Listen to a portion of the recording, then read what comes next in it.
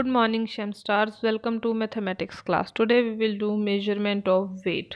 Measuring of weights. The weight of an object is measured by comparing weights or measuring weights. First of all, we will learn comparing weights. That is, we are having spring balance. In that, we can measure which one is lighter object, which one is heavier object. So first of all, we are having one giraffe and one dog. In this, giraffe is heavier than dog. Second one is two monkeys. Both the monkeys weigh equal. They are having equal weight. Second thing is measuring weight. We can use different objects as a unit to measure the weight of an item. We are having spring balance. On one side we put one box, on other side we put balls. So we have to count that how many balls weigh one box. That means the weight of the box is 6 balls. If we put 6 balls, then the weight of box will be equal. So let us do activity 3 based on this. Write heavier or lighter in the box.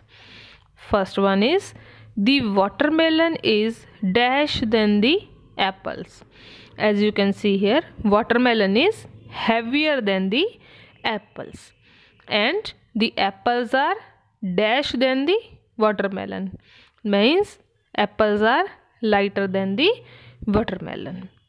Second one is the mouse is dash than the elephant. Mouse is lighter than the elephant. The elephant is dash than the mouse. Elephant is heavier than the mouse. The third part is the lion is dash than the rabbit. Lion is heavier than the rabbit.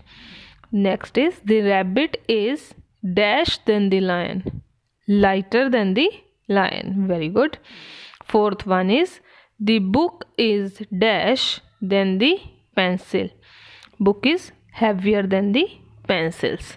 The pencils are dash than the book, lighter than the book. You have to complete activity 3 in your book as well as in your notebook. Tomorrow we will do activity 4. Thank you, Shem Stars. That's all for today. You can drop your queries on Google Classroom.